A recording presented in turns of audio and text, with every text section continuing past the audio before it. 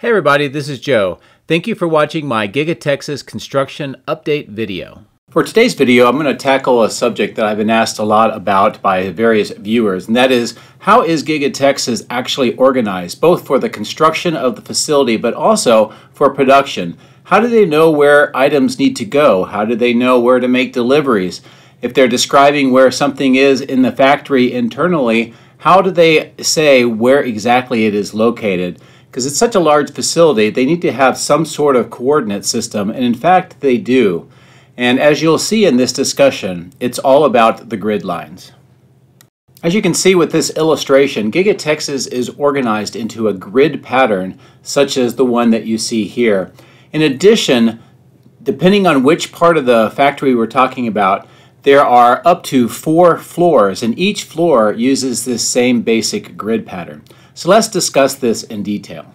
Here you can see the grid pattern is listed west to east, starting with A and going to Z, or sometimes Z1. There is no I, so they skip over that because it would probably be confusing to see that on the grid pattern throughout the factory.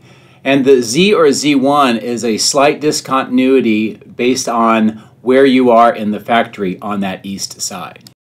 Next, you can see that there is a north-south grid numbered 1 all the way through 84. And this is also replicated on all 4 floors depending on which section of the factory we are looking at. Where these grid lines come together, they make these squares, and they're generally spaced about 47.5 feet or about 14.5 meters. And that's give or take about 2 feet or 0.65 meters because it's hard to get an exact measure. But every time you see one of these squares made up of 4 columns, this is the approximate size that we are talking about. And as I suggested, each of the intersection points of the grids is where a column is generally installed. Now there are a few exceptions, and some of those are in the casting or stamping machine structures or the newly constructed high bay and stamping extension in that middle and south end of the building. There are also some discontinuities in how the grid is laid out. And specifically, you can see here, A and B are actually much narrower and closer together than the regular spacing. And what they did to make up for this discontinuity is that they added a supplementary row of columns in the general assembly area listed as BB as indicated. And this is between grid lines B and C. Another area of discontinuity is that grid Z1 on the east side.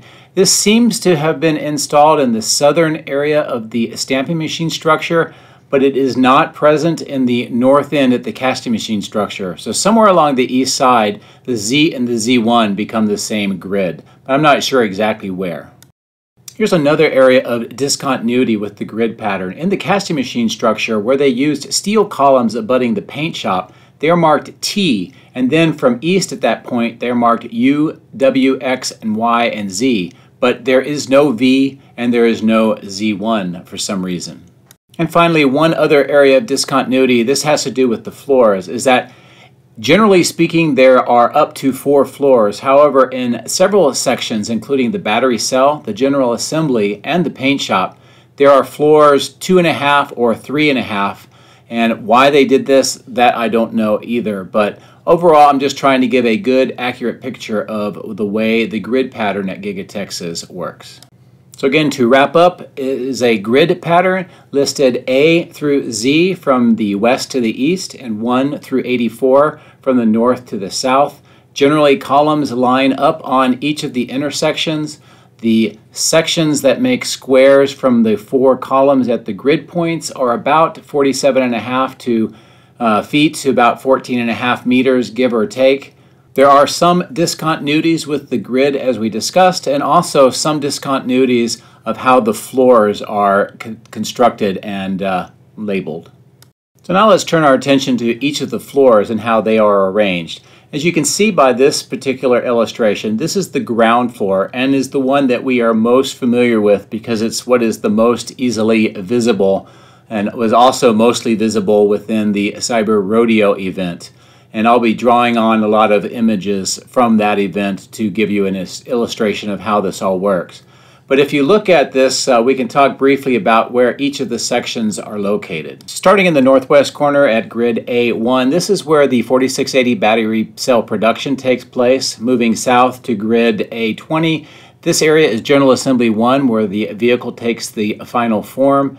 Grid lines 44 alpha is where the main entrance begins, and also where General Assembly lines 2 and 3 are in construction. Moving to grid line 01, this is where the paint shop starts.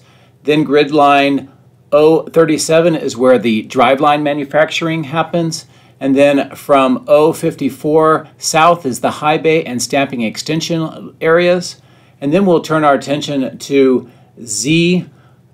This is where the casting machine structure begins. Then moving south to Z20, this is where body in white begins.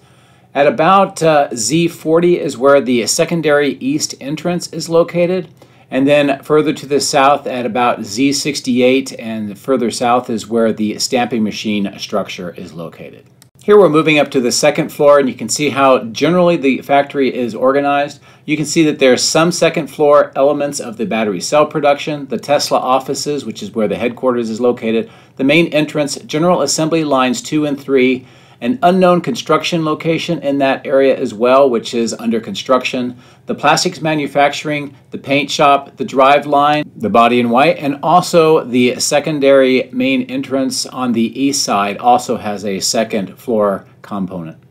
Moving up another floor to the third floor, you can see that there are sections of the battery cell production, the battery pack production, an unknown in construction and future expansion with temporary storage currently, as you can see with the green sections. The paint shop has 3 areas that have floor number 3 or 3.5, and the body in white also has 2 areas in that northern section near the paint shop that has a 3rd floor segment.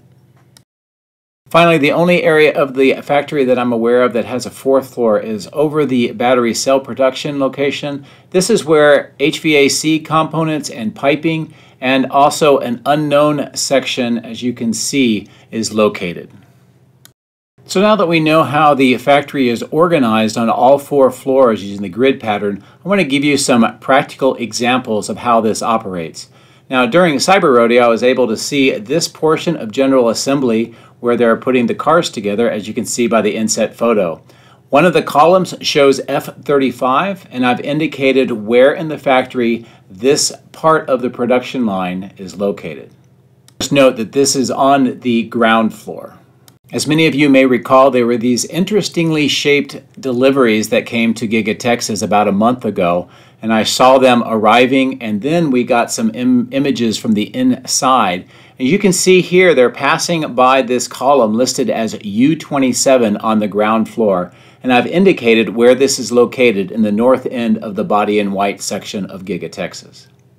And in this example, we are looking at the 3rd floor in the north part of the battery cell production area, and you can see all of the machinery that are used to produce the 4680s. On the column, you can see it's listed as a B9, and I've indicated where that is located on the grid map.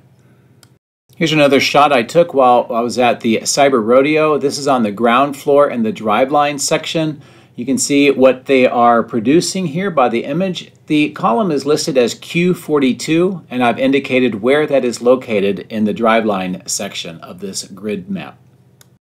In this image, it's a great look into the casting machine structure about midway towards the east side. You can see that they are assembling some bridge crane rails, getting ready for the IDRA 9,000-ton gigapress. The column is listed as Y11, and you can see on the grid mark where this is located. Another image I took during Cyber Rodeo, this is in the General Assembly production line. You can see that the column is listed as M34, and on the grid map you can see exactly where this is located.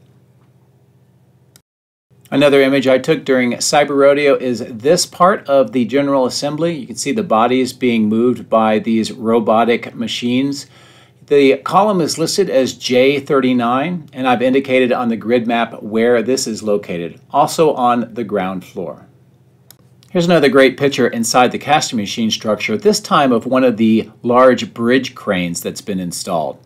You can notice that they're using concrete columns in this example. The location is W11. You can see where that is located in the grid map. Interestingly enough, from this location and further to the west, this bay is where they are preparing right now the foundations for 2 IDRA 9,000-ton gigapresses. Moving just a little bit south of the previous image, you can see this part of the factory that is right at the delineation point between the casting machine and the body in white sections. And this is a really good image of this equipment. It's listed as W20, and you can see in the grid map where this is located. Here's a really good image inside the stamping machine structure on the southeast side. And in the image you can see 2 of the very large stamping machine structures, and nearby you can see these rolls of steel and aluminum which are used by these very large machines to stamp out body parts. This is location Y81 on this concrete column, and you can see in the grid map where this is located, also on the ground floor. In fact, the entire stamping machine structure is only one level. The reason why they use concrete columns is that they support these very large and heavy bridge cranes. Moving over to the west side of the building, we have a view inside the 3rd floor here of the General Assembly and Battery Pack location. In particular, here they are currently stockpiling a lot of 4680 structural packs, as you can see. The location is B42, and in the grid map you can see exactly where this is located. In this example, we're on the far southwest of the factory, and is looking inside both the 3rd and the 2nd floor with views down even to the ground floor in this particular example. Now this is at F84, and you can see on the grid map exactly where this is located. This is a rare image that shows 3 of the floors in one picture. And my final example is right outside the main entrance that is currently, as of the end of November 2022, being reconfigured, and you can see some of that work in this picture. Now the location is B50. You can see exactly where this is located, and in fact in this picture you can see 2 floors, the reconfiguration of the ground floor inside the main entrance, and also the 3rd floor of the General Assembly, which is currently being used for material storage, as you can see. It's also worth noting that this is one of the areas of the building where there's a floor discontinuity. About halfway up on the ground floor, there's actually a 2nd floor, or a 2.5 floor, which is really kind of a mezzanine, and that is also being reconfigured at this time.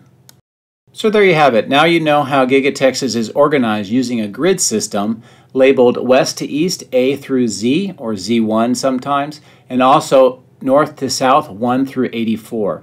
They also have 4 distinct floors, generally speaking, and how much of the floor space varies depending on which section of the factory you're in. And there's a few discontinuities with floors, as a 2.5 or a 3.5 floor exists.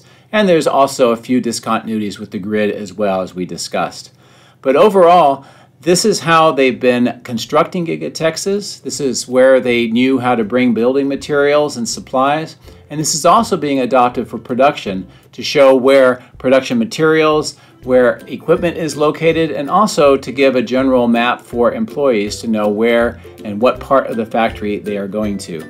I would like to thank many of my Patreons for their support and help in developing all of this information concerning the grid pattern and the floor layout. I couldn't have done it without all of your help. I do hope that you found this information, the illustrations and discussions, helpful and useful, and helps put into context what you're seeing with the continued construction of Giga-Texas, and also as we turn more and more towards production and what's going on inside the factory. Also, if you ever see any images from inside the factory, and if you can see the columns with the markings, you can use this grid to identify exactly where it's located. Thank you very much for watching. I hope you have a great day.